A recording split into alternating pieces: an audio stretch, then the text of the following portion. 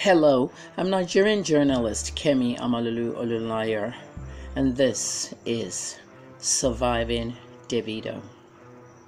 Today is January 15th, 2019.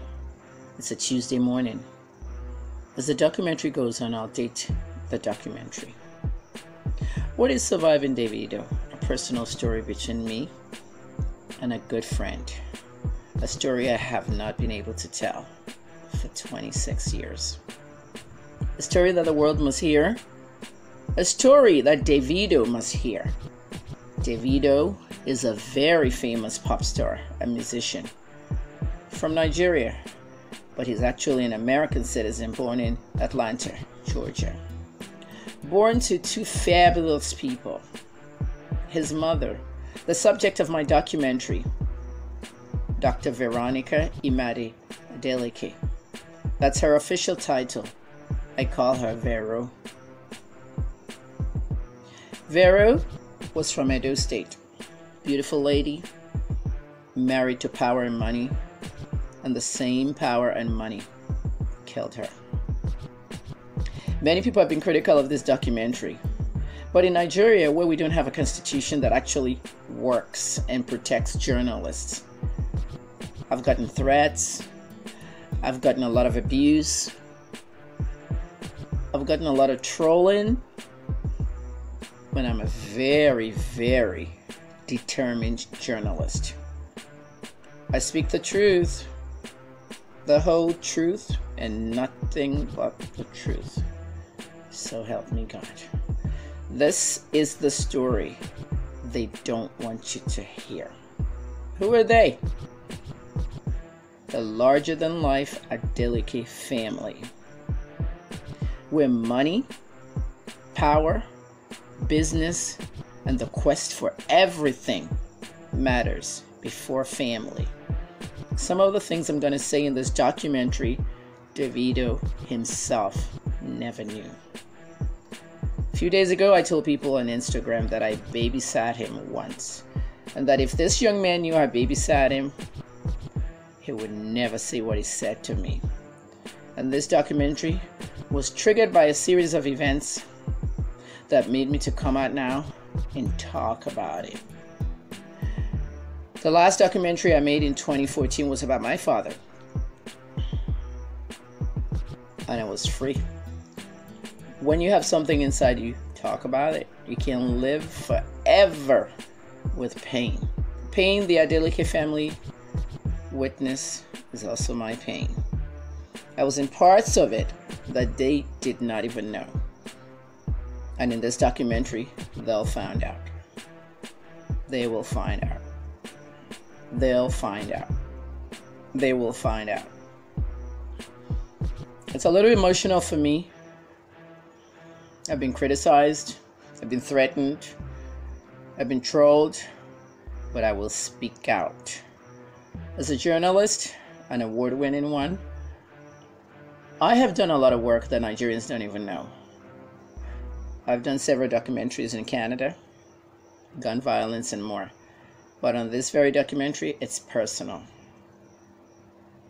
This is the story of Veronica Imade Adeleke, V-I-A. Who is she? Veronica Adeleke, I will call Vero on this documentary. She was married to a very, very powerful businessman. But before he became a powerful businessman, they lived in America and grew up in the same neighborhoods as anybody else that's Nigerian living in Atlanta, Georgia, and just working day by day. At the same time, even his brother was there, Omololu Adeleke, a senator in Nigeria, who ran for governor and lost, who was disgraced that he didn't have high school credentials, WAEC, and that he tried to bribe somebody to make it up for him. Lost the governorship in disgrace, and is more famous for his dancing at parties. He's a fat senator, obese, whatever you want to call it, and he works it out. and they called him the dancing senator. Deji Demola Isiaka Adeleke has passed away. He also died of a drug overdose. Accidental. Where a nurse injected him with protopine and diazepam on board. I'm a pharmacist, journalist, and PR specialist. As a pharmacist, if you call yourself a nurse and you inject somebody with protopine with a diazepam IV running on the same line, you killed them. And you killed them on purpose. For me personally, I was detained by the federal government on a different case, and when I came out of the prison, I read the story, I surveyed, I investigated it. Many people didn't want me to go further and said it's all over. Leave it alone. I discovered that that nurse was working for someone. That nurse injected Governor Senator Isiaka Adeleke on purpose. He was murdered. Yes. Sahara reporters reported about the nurse calling him a quack nurse. You're not a quack nurse when you put protopine and inject it into an IV that diazepam Valium is running into. You know what you're doing. There was a curse in the Adeleke family. When Isiaka died, his brother in America, Demola, came home, ran for office to replace him in the Senate, which was a sympathy vote. And PDP, his party, thought that they were back. Demola won the election. After he won the election, he wasn't satisfied. The curse of power and greed in the Adeleke family drove him to become governor, and he wanted to run. So he ran for governorship, and the whole messy stuff came out about his education in the United States. He said he graduated from one university. The university said he never graduated, but he attended. The lies and the disgrace was too much. Demola lost, and he's back in the Senate. And I believe he has to run again to win that. On February 16th, 2019. Back to Vero.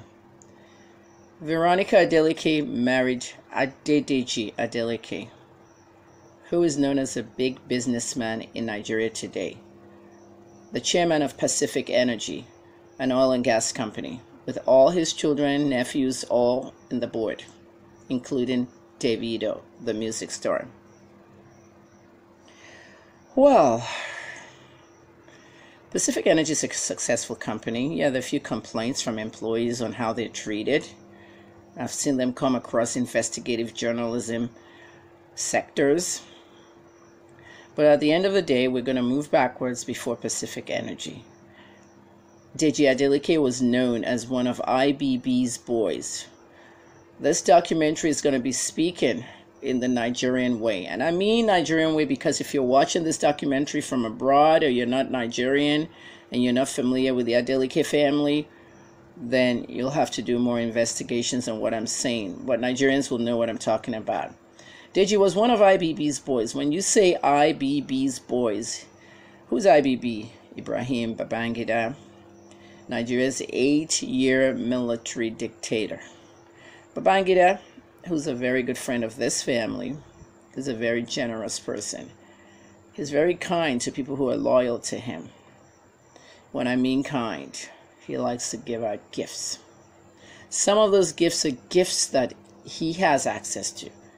I am not a fan of giving oil and gas gifts to Nigerians.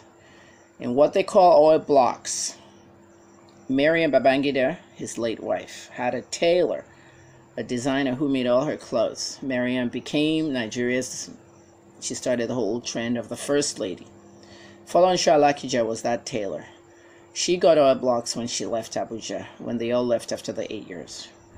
She invested those oil blocks, which she says she got in faith, and she became a billionaire. Notwithstanding Deji Adeleke, Davido's father, who was also one of IBB boys, and he got oil blocks too. He turned the oil blocks into massive businesses. Oil and gas company, a university called Adeleke University. Many people have graduated from that university. It's a great university, a private one. Tuition ain't free. Tuition ain't cheap. Adeleke University, a lot of multi-million-dollar businesses. He's very fabulously wealthy. Houses, cars, abroad, at home, in other countries. Oil and gas money is big money in Nigeria. It's not chicken change. And there's been questions about people who get oil blocks. Isn't that Nigeria's money that they're spending? Well, yes. But many of them will tell you, I got it in good faith. Everybody has a way of connecting in Nigeria. The guy that's running for the APC in Oyo State, Bayo Adelabu, worked at the Central Bank of Nigeria. How did he get there? As an investigative journalist, I'll tell you, Bayo got there through Arishekola, another big businessman who worked a lot for the federal government on contracts. Is that to say that's bad? No. If I go to Dangote and say, Dangote, get me in that job, and he gets me that job, it's not bad. But when you have money, Deji had money. They call him Papa Olowo, meaning the father of money. When you have money, but it gets too much, the quest for more money happens. If you're holding 100,000, the quest to have 1 million becomes the goal. If you're holding 100 million, the quest to have 1 billion is a goal. That's how it was with Deji Adeleke, the most successful one in the Adeleke family and Vero's husband, Davido's father. Veronica died in March of 2003. Davido was 10 going on 11. I was 39 years old. Deji was 39 years old going on 40. On that day would have been a good day to celebrate. At the stroke of midnight, Deji turned 40. March 6th, I think, 2003. Like I said, I was 39 and mine was the very next year, 2004. I celebrated big in Atlanta at the Grand Hyatt Hotel with Whitney Houston and a lot of other stars that celebrated with me. Phenomenal year. But on my 40th birthday, Vero was not there. The woman I met in Atlanta, in a mall, became friends, found out we were living on the same street. And she was pregnant with her first child. And my second child was going to be 1. My second child, Laddie, was, let's see, I want to illustrate this very well.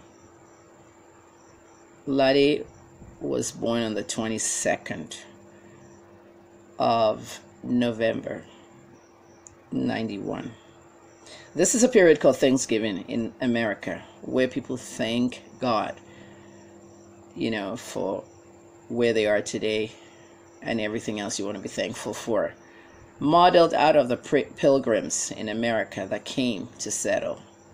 So that time between the 19th and the 27th is a holiday period. Now, my son was born on the 22nd of November, 91. Davido was born on the 21st of November, 92. So when my son was about to turn 1, Werey was about to give birth to Davido. I do remember meeting a pregnant woman, and I do remember friends on the streets, other mothers, and I do remember when she went into labor. Labor started on the 19th, Davido, if you're listening or watching. On the 19th. And then the 21st, she had the baby. Yeah, I saw her on the 20th of November. Okay, but I had a birthday party to do the next day, the 22nd for Lade. So I just decided to see her, and the baby came the next day.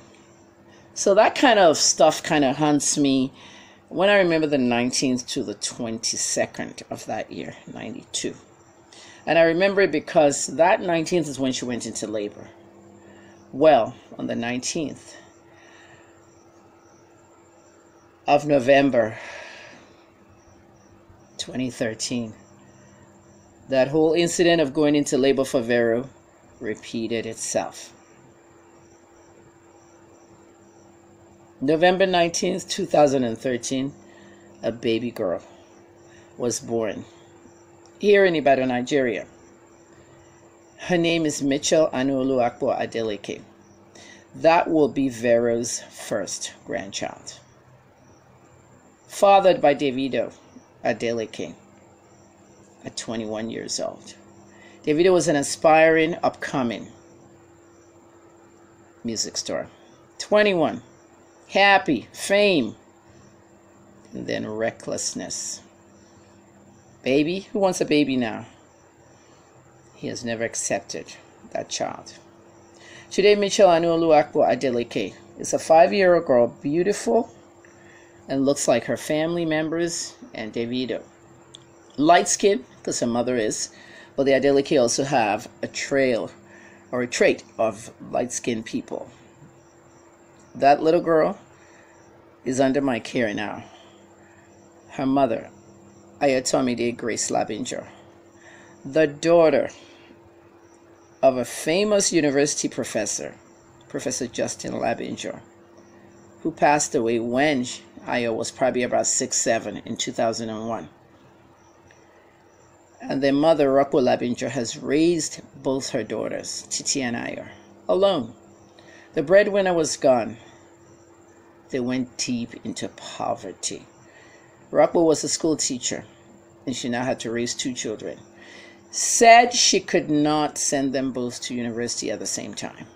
So one had to work, one had to go to college. Titi went to college, Ayo went to work. As Ayo went to work, she worked at a club in Ibadan, Nigeria called GQ Nightclub. In GQ Nightclub, a lot of the waiters and servers were female. Davido just finished a concert in Ibadan and came there with his entourage. The entourage that Davido carries around these days is different from that time. It was basically his cousins, all of them, Shina, B-Red, Bayo, Adeleke, Wale, his brother. Today they have massive bodyguards and a lot of thugs and whatnot. I even heard members of cults follow them around. Whatever he wants, everybody has their own level of security, so do I. We all have thugs. At the end of the day, when he came to GQ Nightclub, he spotted a beautiful woman. He liked what he saw and told somebody, "Bring me that waitress." Like he was ordering a drink. The waitress came to him. "Oh, hi. Oh, Davido, blah, blah, blah, blah, blah." And the rest is history. Come hang out with us. Davido is known for club hopping. Club hopping is when you leave a club, go to the next club. We all remember Davido club hopping when his friend Tagbo died, suffocated in a car after they drank and had a contest. At the end of the day, Ayo followed Davido to another club. From that other club, of course, she had already checked out her job at GQ's in Ibadan. So she was off the payroll, and she was going either home or with a patron of the club, Davido. We know how Diddy sang that song. From the club to the hotel. You know, that's how they call it, hotel. Men discount women in America, call them hoes. Hoes to the hotel. So I have something against going to the hotel with any man anyway, but that's the way prostitution is practiced in Nigeria and everywhere else, right? Everything's done in the hotel. Aya is very classy, very reserved. She doesn't talk much. She's on Instagram, Aya Labinjo, Labinjoh. She posts every 2 weeks. She's not a social media person. She's on Facebook, that's it. And of course, her personal private WhatsApp. She joined Instagram on my insisting. They said she should learn it. And she liked the fact that it was photos.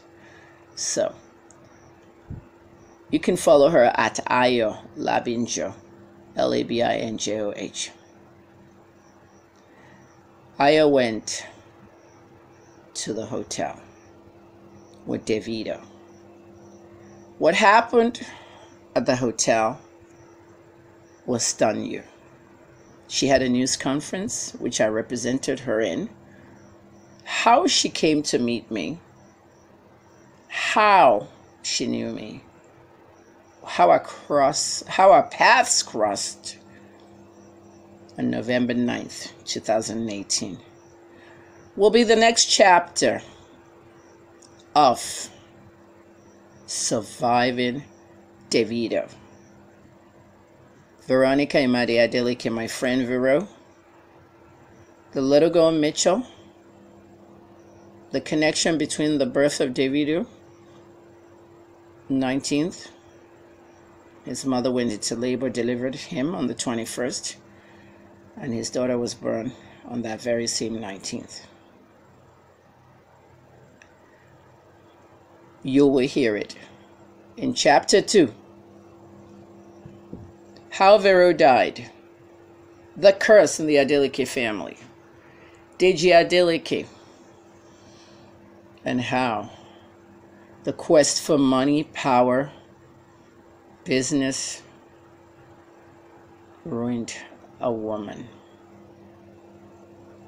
The restrictions, the possession, and how Vero became an ordinary possession. The phone calls she made to me in America when she had left for Nigeria and they were living here. How she couldn't go out to do simple things. The hairdresser, the nail, the stylist. How she forced herself to get a job at a university and be a lecturer just to go out that door. How she created the music empire. Yeah, Vero actually created a label, a record label, and a band. That band used to play around town. She controlled the band. She would even sing. It was her band. That was the sign that her son will become a big musician. At least a musician. Mommy was singing. Vera knows what Davido became. She talks to me. I can channel with the dead in that medium. And she says she doesn't like what she sees. The reckless life of Davido, his cousins, his crew, HKN, DMW, and more. Some of the stuff I'm going to say, the young Adeleke boys, don't even have any knowledge because it was kept from them by their fathers, who were all brothers. The late Isiaka Ademola Deji, the players. This is a look, deep look, into a family that most people don't know anything about. Davido even named himself Omololu-Olunloyo, meaning the child of the rich man. The kind of money Deji Adeleke has will stun you. You talk about if I give you an oil block and you invest it well on several businesses, you are very wise to do that. Many of you say you don't have money to start businesses. If they give you money for startups, how far would you take it? A good businessman will take it far. We know how that's done. But did Deji take it far? He took it too far. There was more than enough money. His children became reckless, throwing money around, using money to change things instantly. Money changes everything. They even use money, allegedly, to change the DNA test for Mitchell, the little girl Davido fathered and abandoned. We've asked them for another DNA test. Davido said it's a dead issue. He even said it's a story concocted by Kemi Olunloyo and the family. He told the Nigerian Tribune it's now a dead issue. Or is it? Davido contacted the little girl's mother, asking for a copy of the paternity test, something he should already have from 4 or 5 years ago, 2014. I have the paternity test. I actually posted it online. He can go there and look at it. But he can't alter it, which is what he wants to do. Alter it and make it positive so it can look like he's had a new test and the little girl is his. We can't force the little girl on you. The only way we can do that if we have you in a court in America, where you're from, and order child support, order a U.S. passport for the child, visitation for you, the whole works. Davido has constantly abused the privilege of being a dual citizen, of being a Nigerian and an American, feeling that he can actually manipulate the system. Who will go to child support court in Nigeria? There's no such thing. Who will go to court with a big name like that? 200 paparazzis outside, no such thing. Who will go to court and then get a judgment for 100,000 naira a month by a judge, when his other baby mamas are getting way more than that? His other baby mama is Sophia Mamadu, not an independent girl. She depends on Davido for everything. Davido opened a clothing business and boutique for her. Fine. Some baby daddies want to help their baby mamas so they can provide very well for their children. But independence is key. Aya Labinja is very independent. She works a small job, earns a little, and myself, Kemi Omololu-Olunloyo, took guardianship of her daughter to help her. Chapter 2, Surviving Davido, will be coming up soon. Share this video. Share it on all your social platforms. I'm at Kemi Olunloyo on Instagram, Twitter, and Facebook at HNN Africa. YouTube.com/HNN Africa TV. It could be /HNN Africa soon, but right now it's /HNN Africa TV. This video is heavily copyrighted. Please do not download my work. If you download my work into a blog or another YouTube, I am not responsible for channels that are disabled. Breaking News just lost 1,800 videos because they're connected to a lot of copyright claims. If you get 3 copyright claims, YouTube deletes your account. Same with Instagram, same with Facebook. Remember, respect copyright. I'm Kemi Omololu-Olunloyo, Nigerian journalist, pharmacist, and PR specialist, community activist. The documentary Surviving Davido will be cut into 30 minutes per chapter. Thank you for watching. January 15th, 2019. Copyright HNN Africa Communications Media.